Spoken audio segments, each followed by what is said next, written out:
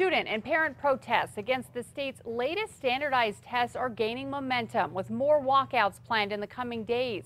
But there's confusion over what happens to kids and their parents who opt out of the test, and what happens to schools that let kids and parents know they can opt out. Is it even legal to skip the test? News 13's Chris McKee has been working to get you answers today.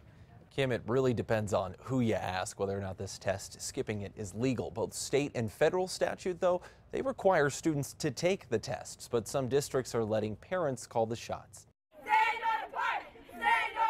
It's been the talk of schools across New Mexico all week. PARCC testing is unfair. Standardized testing doesn't improve student achievement. I don't think we need a test. I think we need more learning time. We're more than just data. PARCC is a computerized federal student test. This is New Mexico's first year using it. The state plans to use test data to grade teachers and schools.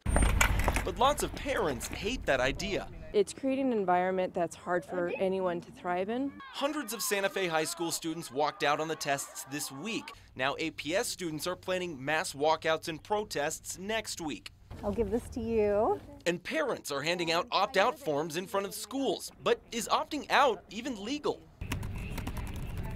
According to state and federal law, students must participate in standardized testing and cannot opt out. Despite that, Albuquerque, Rio Rancho, and Las Cruces are among the school districts that have made opt-out forms available for parents. Las Cruces schools even wrote on its own form that federal and state law doesn't allow exemption or refusal of the PARCC test.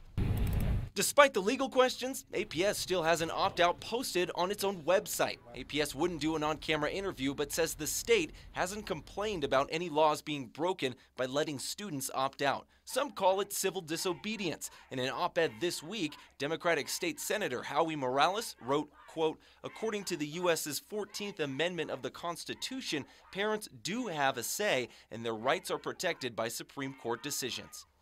We've been pressing PED for answers all day, and they just got back to us about a half hour ago, but they refused to answer any of our questions and either to say if the districts will let or go after students and parents who allow kids to opt out. The department would only say that they support the districts who follow the tests. Kim, back to you. Okay, thank you, Chris. Now, adding to the confusion, some schools are telling parents that if their kids opt out of the test, it will be considered an excused absence. Others say it'll count as an unexcused absence.